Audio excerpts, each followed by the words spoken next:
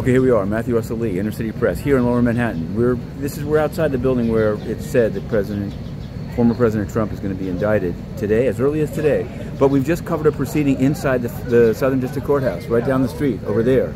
And it involved Yvette Wang. She's the chief of staff to Guo Wengui, who's in detention for a $1 billion fraud. Ms. Wang was processed under a separate case number and was offered release on $5 million bond, but she has to find co-signers. And the government, it turns out, has turned down, as we predicted, turned down the co-signers. The lawyer for Ms. Wang said that this is just an attempt to make her the government's friend. And intriguingly, they said beyond a Chicago-based lawyer and an IT professional who's not Chinese, one of the proposed suretors is an individual who offered up a $2.5 million house, but they said who the government is a very well-known individual who the government doesn't like.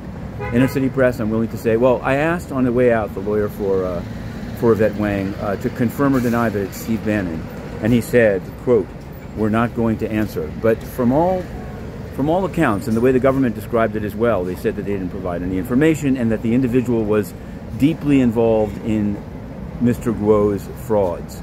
They also said that those who didn't have as much money were victims. So it's ironic that a victim in a case described by the government would also be a co-signer, but the lawyer for Wang is calling it a movement, and I'd say the government is sort of portraying it almost as a cult, in the sense that those victimized are still willing to sign surety and be put on the hook for $5 million if Ms. Wang were to run. Ms. Wang was not released.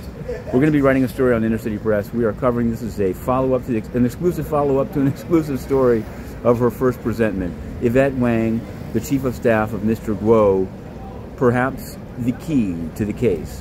InnerCityPress.com.